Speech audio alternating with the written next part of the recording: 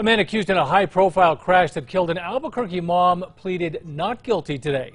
Police say in September of last year, Erica Chavez was turning onto Unser near Tower. This is on the west side when Jose Ortiz Munoz ran the red light. Police say he plowed into Chavez's car, killing her. Ortiz Munoz's attorneys argued that his car malfunctioned and that he tried to press the brakes, but prosecutors have argued that he was going well over the speed limit. He's facing charges, including vehicular homicide. Ortiz Munoz was arraigned on those charges today and released on his own recognizance.